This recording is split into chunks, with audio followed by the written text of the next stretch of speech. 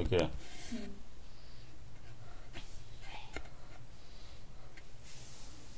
நான் திருமூலர் யோக சித்த பீடம் சிவயோகி சிவராஜன். நான் இப்போது திருமந்திரத்தில் ஜோதி தியானம் என்ற தலைப்பில் சில கருத்துக்களை கூற விரும்புகிறேன். ஜோதி தியானம் என்பது ஒளி தியானம் என்றால் உடனே வள்ளலாரின் ஞாபகம் வரும்.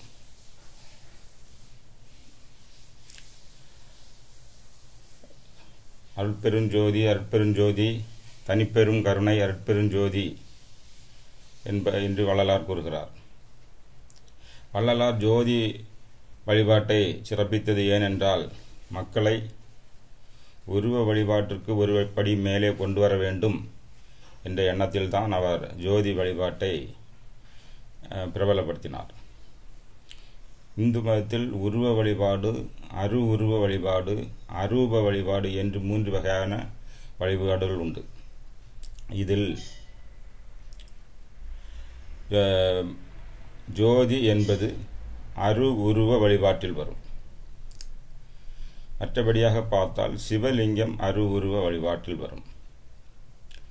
உங்களுக்கு பிரம்மா, விஷ்ணு, ருத்ரன், மகேஸ்வரன் இவர்களெல்லாம் உருவ வழிபாட்டில் வருவார்கள். சதாசிவன் அரு உருவ வழிபாடு. அதற்கு மேலாக அருவ வழிபாடு. அருவ வழிபாடு என்றால் பிந்து, நாதம், பரபிந்து, பரநாதம் இவைகளெல்லாம் அருவ வழிபாடு. ஆகவே உருவ வழிபாடு வேண்டாம் என்ற கருத்தை வலியுறுத்தவே வள்ளலார் ஜோதி வழிபாடு, அரு உருவ வழிபாடை போதித்தார். இந்த ஜோதி வழிபாடு, ஜோதி தியானம் திருமந்திரத்திலும் வலியுறுத்தப்படுகிறது. ஜோதி தியானம் தியானத்தில் பல வகை தியானங்கள் இருக்கின்றன. ஒளி தியானம், ஓம்கார் தியானம், எக்ஸ்பான்ஷன் மெடிடேஷன், குண்டலினி தியானம் என பல வகை தியானங்கள் இருந்தாலும் இந்த ஒளி தியானமும் பரவலாக பயிலப்பட்டு வருகிறது. இந்த ஒளி தியானத்தின் என்ன விசேஷம் என்று பார்ப்போம். சாதாரணமாக தியானம் செய்ய விரும்புபவர்கள் அவர்கள் வீட்டில் தியானம் செய்வதாக இருந்தால் முதலில் எந்த இடத்தில் இருக்க வேண்டும் என்று ஒரு இடத்தை தேர்வு செய்து அந்த இடத்தில்தான் தினமும் ஒரு குறிப்பிட்ட நேரத்தில் தியானம் செய்ய வேண்டும். தியானம் செய்யும் போது கிழக்கு முகமாக அல்லது வடக்கு முகமாக இருந்து தியானத்தை தொடங்க வேண்டும். அதே போன்று தியானத்திற்காக உட்கார் இருப்பிடமும் ஒரு நான் கண்டக்டராக இருக்க வேண்டும். பழைய காலத்தில் புலித்தோல், மான்தோல் எல்லாம் பயன்படுத்தி வந்தார்கள். தற்போது அதெல்லாம் தடை செய்யப்பட்டுள்ளது. ஆகவே உங்கள் தெற்பை புல் பாயில் உட்காரலாம். இந்த மாதிரி உட்கார்ந்து தியானம் செய்தால் நம் உடம்பில் உருவாகும் energy, magnetic folds, current, astral nerve current கீழே செல்லாமல் உங்களுக்கு உடலிலே பாதுகாக்கப்படும்.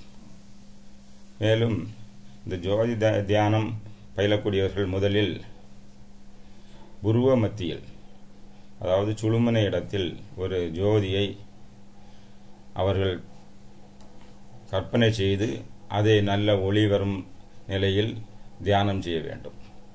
சுழுமுனை தியானம், சுழுமுனையில் ஒரு ஜோதியை தியானம் செய்வது. ஆனால் இந்த பயிற்சி கேட்பதற்கு எளிது மாதிரி இருந்தாலும் இதனை பழகத்தான் அதற்கு பலன் கிடைக்கும். இந்த சுழுமுனை ஜோதி தியானத்தை நாம் பயில்வதற்கு முன்னால் சில பயிற்சிகள் எடுத்தால் இன்னும் சிறப்பாக இருக்கும். உதாரணமாக கடயோகத்தில் உள்ள பயிற்சி ஒன்று, இது சத்கிரியையில் ஒன்று. இதனை திரேதக் என்று சொல்வார்கள். இந்த திரேதக் பயிற்சி எடுத்தால் உங்களுக்கு இந்த ஜோதி தியானம் விரைவாக வரும். மேலும் சுழுமுனை திறக்கும். இதற்கு நீங்கள் உட்கார்ந்து கொண்டு ஒரு 5 அடி தூரத்தில் ஒரு மெழுகுவர்த்தி அல்லது ஒரு ஜோதியை வைத்துக்கொண்டு நீங்கள் கண் இமைக்காமல் கொஞ்ச நேரம் அதில் அப்படியே பார்த்து கொண்டு பின்னாடி அதை கண்ணை மூடிக்கொண்டு அந்த ஜோதியை புருவ மத்தியில் தியானிக்க வேண்டும். அந்த ஜோதி சில நேரமே இருக்கும், பின் மறைந்துவிடும். என்றாலும் தொடர்ச்சியாக பயிற்சி நீங்கள் செய்து வந்தால் அந்த ஜோதியை புருவ மத்தியில் தொடர்ந்து பார்ப்பதற்கு வழிவகுக்கும். இவ்வாறு அதன் அடுத்தபடியாக கையை சுழுமுனைக்கு நேராக நீட்டி கை விரல் பெருவிரலில் உள்ள நகத்தை பார்த்து பழக வேண்டும். அவ்வாறு பார்த்து கண்ணிமைக்காமல் பார்த்து கொண்டே இருந்தால் நம் பார்வை அதில் குவியும். நம் இரு கண் பார்வையும் ஒரு குறிப்பிட்ட இடத்தில் குவிந்தால் அதற்கு நேராக ஒரு சக்தி உருவாகி நம்முடைய சுழுமுனை மற்றும் தலைக்கு உள்ளே இருக்கும் பிட்யூட்டரி கிளாண்ட், பீனியல் கிளாண்ட் ஆகியவற்றை தூண்டும். அதை நாம் நன்றாக உணரலாம். நாம் கண் பார்வையை முன்னாடி குவித்தால் அதற்கு நேராக பின்னாடியாக ஒரு ஃபோல்ஸ் உருவாகும். இதனை ட்ரையாங்குலர் லா ஆஃப் ஃபோல்ஸஸில் கூறப்பட வேண்டிய ஒரு ரெசல்டன்ட் ஃபோல்ஸ் உள்ளே செயல்படும் போது அது நம்முடைய கிளான்ஸ் தூண்டப்படும். அதே மாதிரி சுழுமுனை திறக்கும். இதற்கு அடுத்தபடியாக இரு பார்வையும் நம் மூக்கு நுனியில் குவிக்க வேண்டும். நாம் மூக்கு நுனியில் குவிக்கும் போது அதைவிட அதிக சக்தியாக நம் தலைக்குள்ளே ஒரு ஃபோர்ஸ் சென்று செயல்படுவதை நாம் நன்றாக உணர முடியும். அது நம்முடைய உச்சியிலும் நம் தலைக்கு உள்ளும் நம்ம தலைக்கு பின்னாலும் ஏதோ ஒரு ஃபோல்ஸ் வெளியேறுவது மாதிரியும் அதில் செயல்படுவது மாதிரியும் நன்றாக உணர முடியும். அது மட்டுமல்ல, நம் மூக்கு நுனி சந்திரனுடைய நுனி ஆகும். ஆகவே அதில் நம்முடைய காஸ்மிக் எனர்ஜி அந்த நுனியில் இறங்கும். இவ்வாறாக இந்த பயிற்சி ஜோதி தியானத்துக்கு மிகவும் உதவும். இதற்கு அடுத்தபடியாக நம் பார்வையை புருவ மத்தியில் குவிக்க வேண்டும். நம் பார்வையை புருவ மத்தியில் குவித்து அவ்வாறே உட்கார்ந்தால் அது மிகவும் நம்முடைய சுழுமுனையை திறப்பதற்கு வாய்ப்பாக இருக்கும். இது பல முத்திரைகளில் இது இருக்கின்றன. உங்களுக்கு சாம்பவி முத்திரை என்பது இந்த முத்திரை தான். இதில் பத்மாசனத்தில் இருந்து கொண்டு கண் பார்வையை மேலே ஏற்றி 2 கண்களுக்கு நடுவே ஏற்றி கொண்டு சின்முத்திரையில் இருந்த வண்ணம் இருந்தால் இந்த முத்திரை வரும். இதே போன்று இந்த இடத்தில் சுழுமுனையில் நம்முடைய கவனத்தை சேர்ப்பதற்கு அஸ்வினி முத்திரை, மற்றபடி கேசரி முத்திரை என்ற முத்திரைகளும் பயிற்சி எடுத்தாலும் சுழுமுனையில் நன்றாக அழுத்தம் கிடைக்கும். இந்த ஜோதி தியானம் பயில்வதற்கு வாய்ப்பாக இருக்கும்.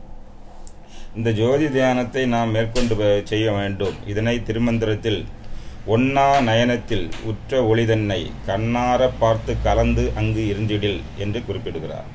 அந்த நயனத்தில் உற்ற ஒளியை நாம் கலந்து பார்த்து இருந்து கொண்டே இருந்தால் நம்முடைய சுழுமுனை மற்றும் சகசிராரத்தில் உள்ள சகசிர பத்மத்தில் அந்த செயின், அந்த எனர்ஜி ஃப்ளோ தொடங்கும். இந்த எனர்ஜி ஃப்ளோ தொடங்கினால் நம்முடைய பிரெயின் ஆக்டிவிட்டி அதிகமாகும், நம்முடைய ஆன்மீக சக்தியும் அதிகமாகும். அதற்கு பின்னாடி இந்த ஜோதியை சுழுமுனையில் நிறுத்தி பழக்கப்பட்ட பிறகு அதன் அடுத்தபடியாக தலைக்கு உள்ளே நம் இந்த ஜோதி நடுபாகத்தில் இருப்பதாக கற்பனை செய்து தியானம் செய்ய வேண்டும். இதனை சித்தர்கள் தியானத்தில் குறிப்பாக கூறுகிறார்கள். தலைக்கு உள்ளே வெட்ட வெளியில் தியானத்தை ஜோதிக்க வேண்டும் என்று பல சித்தர்களும் கூறியுள்ளார்கள். இதை அண்ணாக்கின் உள்ளே அகண்ட வெளிகாட்டி என்று திருமந்திரத்தில் குறிப்பிடுகிறார்கள். அதாவது நாம் தியானம் செய்யும் போது நம் அண்ணாக்கின் மேலே நம் தலைக்கு உள்ளே ஒரு ஒளி இருப்பதாக நாம் தியானித்து பழக வேண்டும். இந்த ஒளி சாதாரணமாக பச்சை நிறத்தில் இயற்கையாகவே தோன்றும் என்று கூறுகிறார்கள். ஆகவே இந்த ஒளி தியானமும் நம்முடைய ஆன்மீக முன்னேற்றத்திற்கு மிகவும் உதவியாக இருக்கும். நீங்கள் வாசி பயிற்சி செய்தால் கூட பச்சையாக ஒரு ஒளி அண்ணாக்கின் உள்ளே உருவாகும் என்று கூறுகிறார்கள். ஆகவே அத்தகைய ஒரு ஒளியை நாம் தியானிப்பது இன்னும் நன்றாக இருக்கும். அதற்குப்படியாக நாம் நம் தலை உச்சியிலே ஒரு ஜோதி எரிவதாக நினைத்து கற்பனை செய்து தியானத்தை நாம் தொடர வேண்டும். அந்த ஜோதி தலைக்கு மேலே ஜோதியை தியானிப்பதும் சித்தர் தியானத்தில் ஒரு வகையாக உண்டு. இதனை செம்பொனின் உள்ளே திகழ்கின்ற ஜோதியை அன்பினை ஆக்கி அறுத்தி ஒடுக்கி போய் கொம்பேறி கும்பிட்டு கூட்டமிட்டாரே என்று திருமூலர் கூறுகிறார். அதாவது இந்த ஜோதியை நாம் தியானிக்கும் போது நம்முடைய சகசிரார பத்மத்தில் 1000 இதழ்களும் மேல் நோக்கி விரிந்த வண்ணம் இருக்கும். அதில் நம் தலைக்கு மேலே குரு மண்டலம் சிறப்பாக விளங்கி அதில் சிவசக்தி நடனத்தை காணலாம். அதில் ஆனந்தத்தை அனுபவிக்க முடியும் என்பதை இதில் திருமூலர் விளக்குகின்றார். அந்தமில்லா அறிவின் பரம்பொருள் சுந்தர ஜோதியும் தோன்றிடும் தானே என்று குறிப்பிடுகின்றார். நாம் அவ்வாறு தியானம் செய்யும்போது நம்முடைய தலையின் வலது பாகத்தில் திருநடனம், சிவனின் திருநடனத்தை நாம் காண இயலும் என்று இதில் கூறுகிறார். இதுபோன்று இந்த ஜோதியை உடம்பில் உள்ள பல பாகங்களிலும் மூலாதாரம், சுவாதிஷ்டானம் என்று பல 6 ஆதாரங்களிலும் நாம் கற்பனை செய்து தியானம் செய்யலாம். அநாகத சக்கரத்தில் 12 விதமான 12 விளக்குகள் எரிவது மாதிரி கற்பனை செய்து கொண்டும் தியானம் செய்யலாம். இதனை கூறுமிடத்து மனத்து விளக்கினை மாண்பட ஏற்றி சினத்து விளக்கினை செல்ல நெருக்கி அந்தமில்லா அறிவின் அரும்பொருள் சுந்தர ஜோதியும் தோன்றிடும் தானே என்கிறார். அது மனத்து விளக்கு, மனதில் இந்த ஜோதியை ஏற்ற வேண்டும், கோபம் என்ற தீயை அணைக்க வேண்டும். மற்றபடியாட்டு இந்த ஜோதியை ஏற்றி நாம் தியானம் செய்தால் நமக்கு பல நன்மைகள் உண்டாகும். அநாகத சக்கரம் தூண்டப்படும். அதனால் நமக்கு பிறகு பல ஆன்மீக சக்திகளை நாம் ஈர்த்தெடுக்கும் நிலை உருவாகும். இவ்வாறு ஜோதி தியானம் என்பது பழைய காலத்தில் இருந்தே சித்தர்களால் பயிற்றுவிக்கப்படுகிறது. அது குறிப்பாக திருமந்திரத்தில் இந்த ஜோதி தியானம் சொல்லப்படுகிறது. இந்த ஜோதி தியானம் கேட்பதற்கு எளிதாக இருந்தாலும் குரு வழியாக பயிற்சி பெற்று செய்வதே சிறப்பாகும். ஆகவே பயிற்சி பெற விரும்புபவர்கள் திருமூலர் சித்தர் பீடத்தை தொடர்பு கொள்ளலாம். தொடர்பு எண் 9486677366.